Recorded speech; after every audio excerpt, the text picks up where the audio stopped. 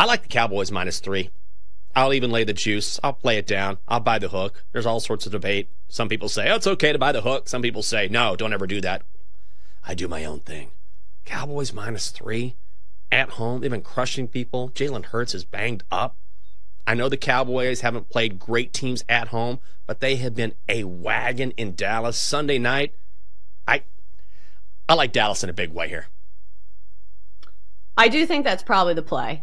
And if we are sitting here last week and talking about how situational spots matter for the Eagles, and that's why we liked the Niners in that game, we can't sit here and say that that's not the case again this week. Because you look at the stretch that the Eagles have been on, and I think it really showed against the Niners. I don't think the Niners are that much better than the Eagles. It's just situationally they have been in a tough spot. If you look at their last 4 games, all really mentally grinding games, starting back to that game against the Cowboys. 1-score win, 28-23. Then you go on the road to Arrowhead. It is a come-from-behind win for the Eagles, 21-17. Then you go to overtime against the Bills. Then you get absolutely skull-crushed by the 49ers, 42-19.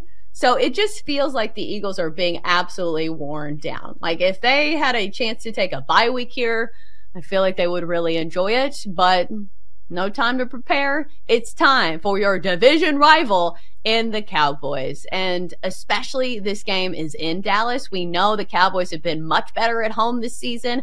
Dak Prescott has much better numbers across the board when playing in Dallas. So it does feel like the Cowboys are the play. At -3, 3.5 does make me nervous.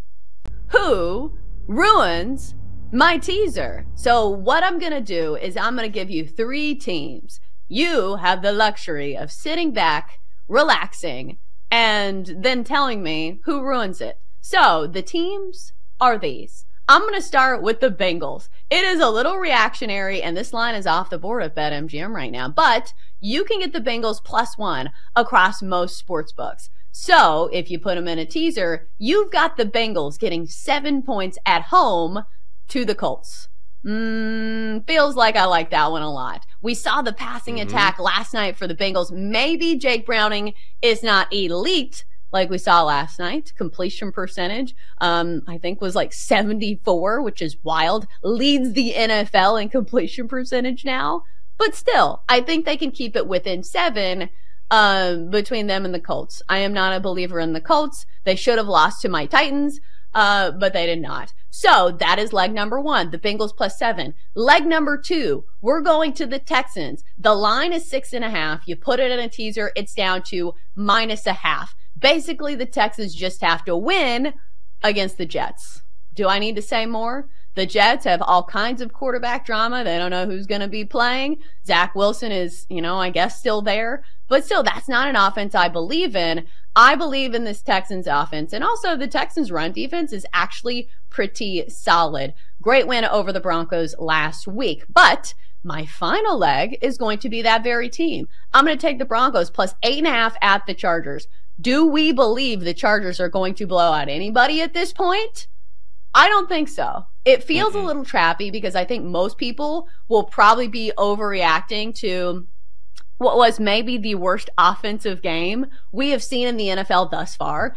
A 6-0 win by the Chargers over the Patriots. But still, I think the Broncos can keep it close. They want to run the ball and run down the clock. I think they can keep it within 8 points against the Chargers, who like to also charger at the end of games. So that's going to be my teaser. We're going Bengals +7, Texans -0.5, Broncos +8.5. So Jenks, who ruins my teaser? I think it could be the Bengals. Could be. Just because, look, that was a great game last night. That was an incredible performance from Jake Browning. But also the Bengals a week before lost to the Steelers 16-10. So which Jake Browning will we get? And the Colts are playing very good football right now. Quietly, they're just keep winning games, finding ways to win. So I like the teaser. I think it's probably the right side. But also there is a possibility that Jake Browning reverts to the mean somewhat, and then they run into a Colts team that's very hot right now. I think that's the one sabotage factor. I think I'd push back a little bit on the Colts playing good football right now. I had to watch the Titans and Colts game. Yeah. I don't think there was a lot of good football being played. The Titans should have won that game. They missed an extra point. That's why the game went to overtime, because Ryan Tannehill had to be the holder. He had not been a holder since, I think, his freshman year in college. So kind of a lot of wonky things in that Titans game that maybe you put a little asterisk on that Colts win.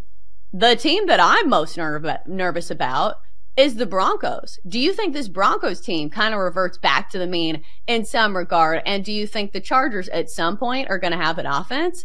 This is mind-blowing to me. How do you have Justin Herbert as your quarterback and you put up a total of 6 points? Just last week, he was 16-1.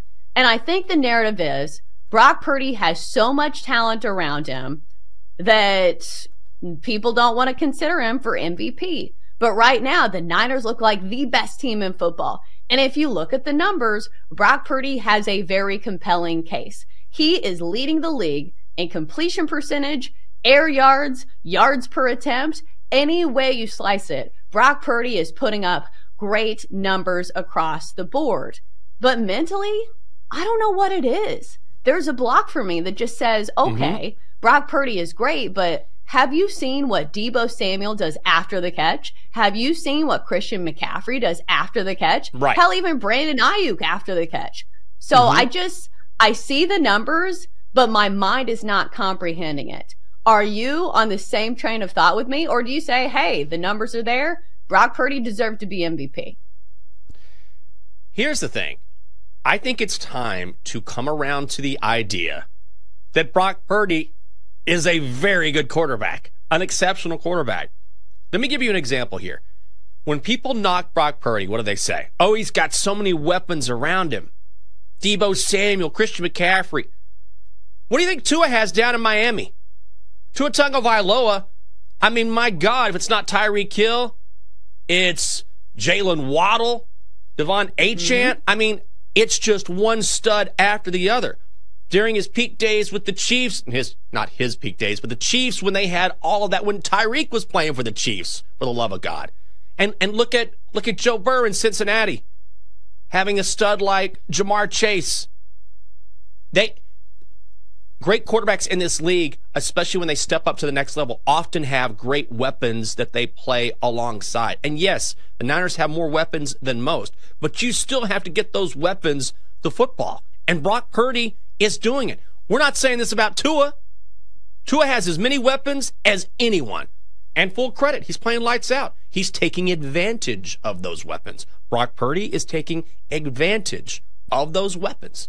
So why is it that one guy gets a pass and another guy doesn't? And I think this is where narratives come in, Chelsa, where you see Brock Purdy and he's Mr. Irrelevant and he falls into a perfect situation for a young guy. And we think, yeah, he's got weapons. Yeah, he's got weapons. He keeps winning games. He was lights out against the Eagles. The Eagles have a great defense. Brock Purdy carved up that Eagles defense. Someone still has to throw the football. And then what happens? He has an exceptional game, and people say, well, he's got weapons. Yeah.